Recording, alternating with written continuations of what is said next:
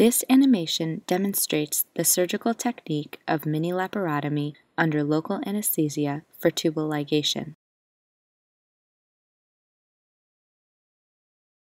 It consists of 9 chapters showing the steps of the procedure: preparation, use of the uterine elevator, administering local anesthesia, creating the mini-laparotomy, locating fallopian tubes, grasping fallopian tubes, tubal occlusion, closure of mini-laparotomy, and post-operative care and instructions.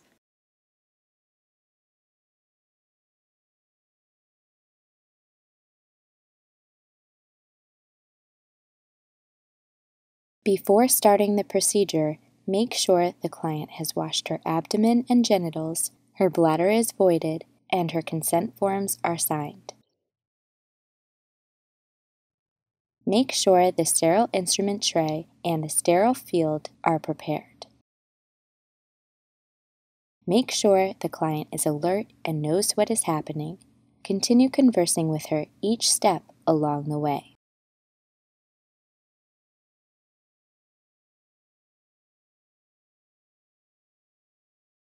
Place the client in a supine, frog-like position to perform a gentle bimanual exam. This will determine her uterus size, position, shape, mobility, and any pelvic abnormality. Insert a speculum and iodine swab the vagina and cervix twice.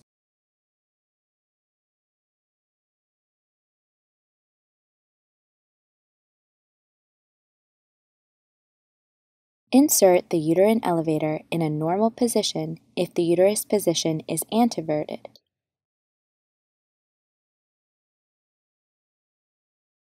If the uterus is retroverted, which is less common, insert the elevator facing downwards. Gently push down on the uterine elevator to determine the fundal height.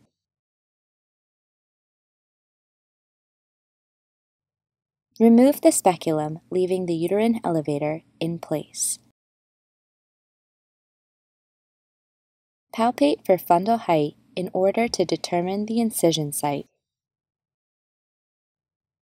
Select a midline incision site 1 cm below the fundus or 3 cm above the pubic symphysis.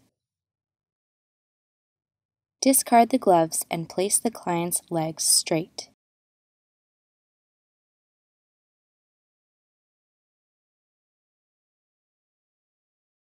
Prep the incision site by swabbing the abdomen twice with iodine antiseptic. Lay down sterile drapes and create a sterile field. Inject local anesthetic at a parallel angle just under the skin and raise a small wheel. Aspirate first to avoid vessels, then advance the needle to inject layer by layer in diamond shape.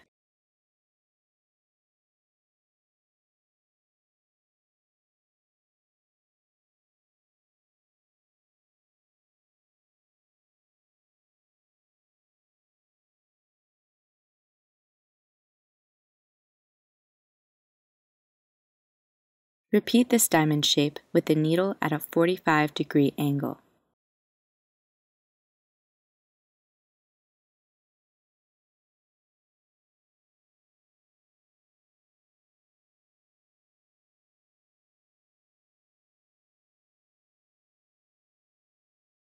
Finish with a vertical injection.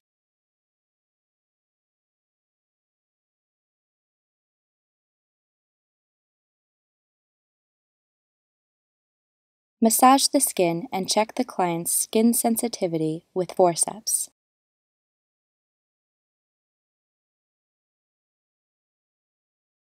Make a transverse skin incision with the scalpel, approximately 3 to 5 centimeters, and bluntly dissect the subcutaneous tissue. Incise the fascia transversely. Bluntly create a hole in the midline and separate the rectus muscles with retractors. Confirm the peritoneum layer by checking transparency. Push away any bowel and then create a hole in the peritoneum. Extend the hole in the peritoneum and reposition the retractors.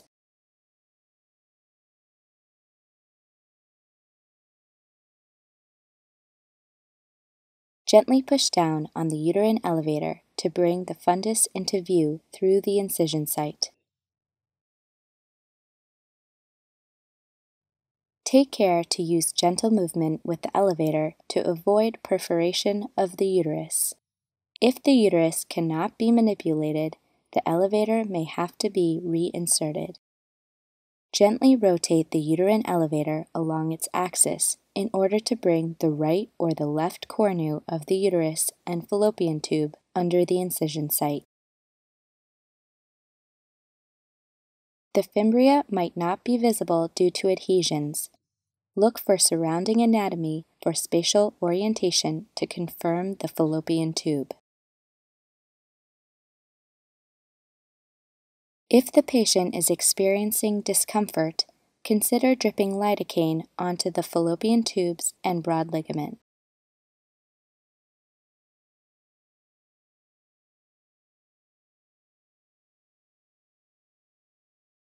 Gently use a tubal hook to bring the fallopian tube into view. Starting at the fundus, slide the hook down the posterior of the uterus as a guide. Then turn the tubal hook to scoop up around the lateral side. Grasp the fallopian tube with Babcock forceps and bring it through the incision. Drip lidocaine onto the tube and uterus. Identify the fimbriated end by walking the tube distally.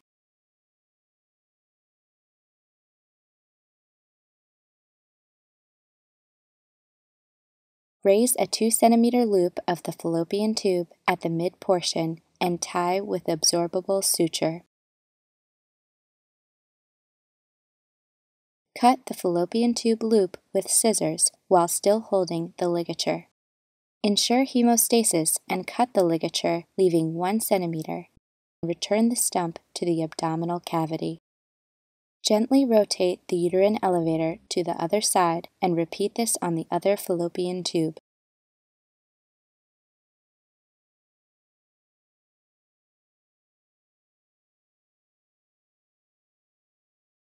Ensure hemostasis before closing the fascia. Suture the fascia properly with running or interrupted sutures to prevent herniation. Close the skin with absorbable sutures and dress the wound.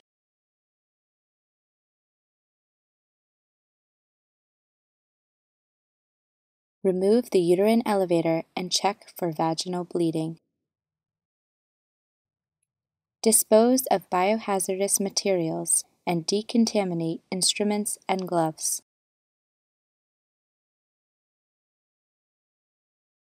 Help the client off the table and move her to the recovery area. Observe the client for protocols and monitor her vitals for 1 to 2 hours before sending her home. Fill out the patient record form, give written and oral instructions to the client, and make a follow-up appointment.